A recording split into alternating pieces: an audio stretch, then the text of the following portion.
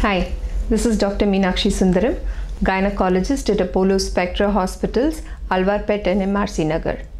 My area of specialization is minimal access laparoscopy and robotic surgery with a keen interest on treating fibroids.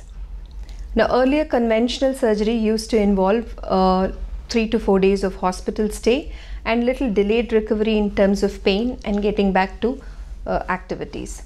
But with the advent of minimal access surgery, the recovery period is very fast. Most of the patients, even working women for that matter, they can come in the morning, get admitted, get the surgery done, and many of them go back home the same day. So these are daycare procedures. So myomectomy, which is the removal of fibroids, can be done also as a daycare procedure depending on the patient's other profile and risk factors.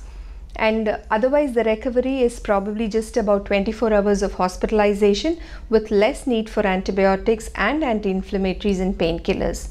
Now, generally patients ask me, when can I go back? When can I travel? Now, all these can be done within a week of surgery.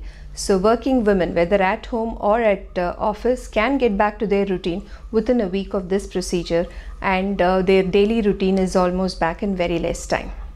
Thank you.